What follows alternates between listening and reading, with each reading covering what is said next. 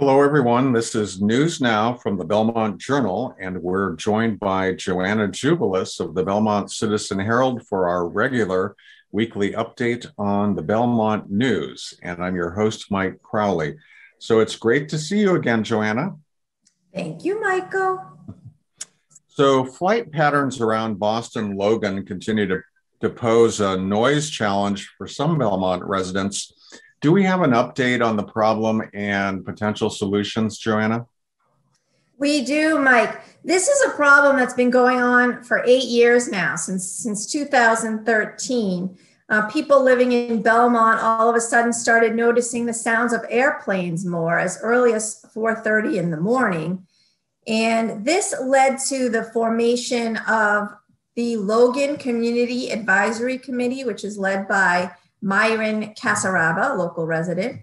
And he's been working with 33 other communities affected by this. This is all because the FAA changed the flight paths of planes taking off from runway 33L at Logan Airport.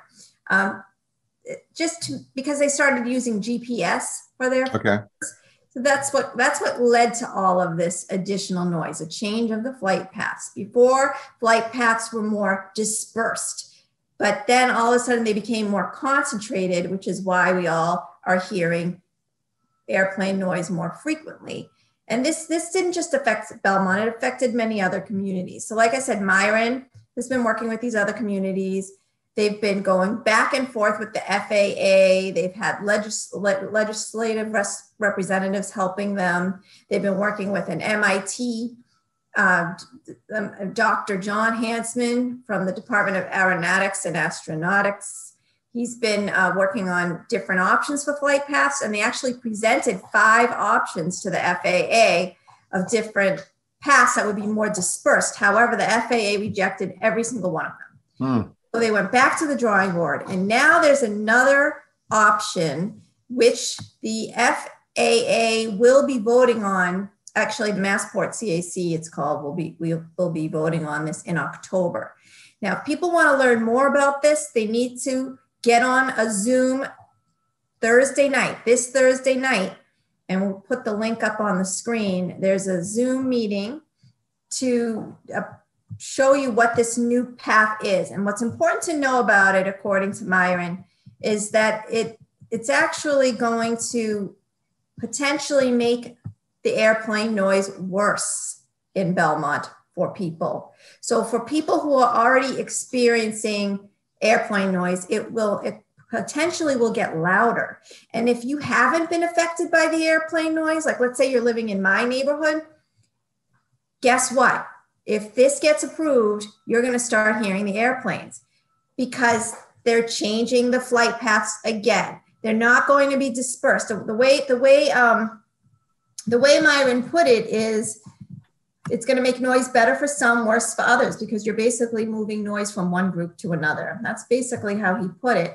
And he doesn't want to alarm people, but he wants to make people aware of it and prepared, because when they made the change in 2013, people were alarmed. They were not prepared.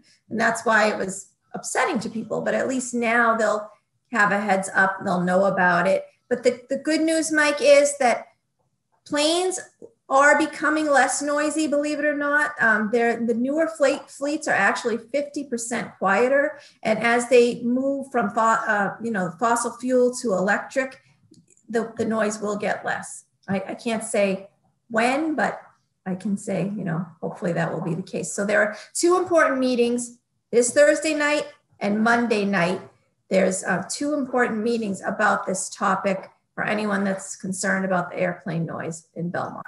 All right, that sounds good, Joanna. So anybody who's interested or worried should attend. Ralph Jones, former selectman, was honored with a proclamation on his resignation from the Light Board. What can you tell us, Joanna? Sure. Well, he actually served as a member of the Light Board Advisory Committee for 3 terms, 2014 to 2021. And he decided it's time to retire. He announced that he will not seek reappointment because his term is expiring. And he basically said he thinks it's time for a younger member with more relevant experience the issues that Belmont Light faces to take his position. He believes his most important contributions came during the debate over what was called the 115 KV project. I'm not sure what that stands for, these technical terms, but he was presented with a proclamation Monday night at the select board meeting, recognizing him for his years of service and multiple contributions. He's very humble about receiving this proclamation. He said he was very pleased to be involved with the new substation and transmission line project, which doubled the energy capacity, for Belmont Light. And, he believes other people deserve credit as well. It's not all, not all his doing. All right. So moving on, the site for a replacement skating rink on the new middle and high school campus has been settled, but questions remain about how to fund it. What's the story with that? Well, Mike, they are looking for people to appoint to a rink funding committee. They announced this on Monday night as well, the select board meeting. Patrice Garvin, our town administrator, is drafting a charge for this committee. It will consist of seven members, including a representative from the school committee and Belmont Youth Hockey. And the goal of the group is to present funding strategies for the Schemes Who rink that was recently approved by the school committee. So what they hope to do is that this fall at a special town meeting to create a rink building committee. They hope to bring that to the fall town meeting. That's the goal of this committee. Okay, and so citizens will be serving on this committee as well as potentially. Yes. Okay. Yes, they don't have the charge drafted yet, but as soon as they do, it'll be publicized and people can apply through the town website like you apply for all committees, and then the select board will make the appointments. There's also people they're looking for to serve on the Solid Waste and Recycling Management Working Committee, another committee that will consist of 8 members who are concerned about how the town disposes of its waste and, how we recycle.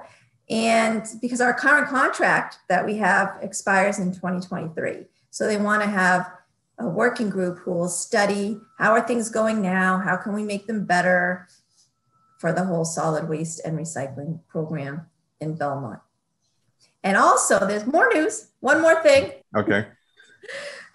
Anyone who is interested in the fuel tank replacement project, which was— So what you're saying, Joanna, is that after 2 nights of discussion at our recent town meeting, the issue isn't settled.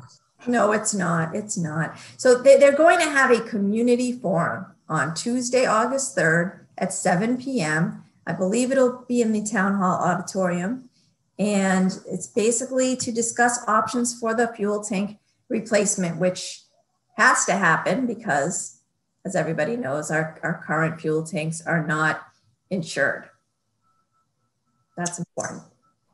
All right. So look into what are the options for these? Should we, get smaller above ground tanks? Should we replace them with underground tanks? I think they want to, the goal is to make all tanks above ground to avoid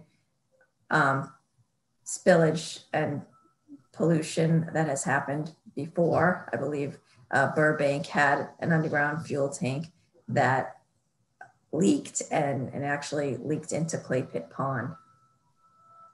This was years. All right, that's an issue that has generated lots of community interest. So it's good that there will be a public forum. Oh yes, because guess what, Mike? What's that? It'll probably be back at fall town meeting, the whole fuel tank vote. I would expect that. It still needs a solution. Yes. All right. Well, thank you, Joanna. And we're looking forward to talking about the news next time. So you can find out more news from the Belmont Citizen-Herald at belmont.wickedlocal.com. You've been watching the Belmont Journal's News Now. I'm Mike Crowley, and we'll see you next time.